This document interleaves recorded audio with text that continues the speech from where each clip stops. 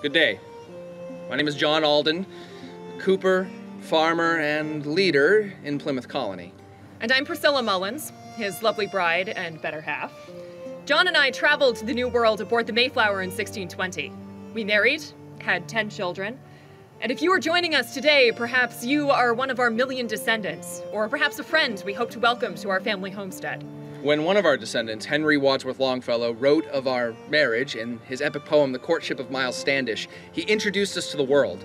And since then, hundreds of thousands of visitors have come here to our homestead in Duxbury, Massachusetts. Our work in founding America began with the children we brought into the world, and it continues today through the Alden kindred of America.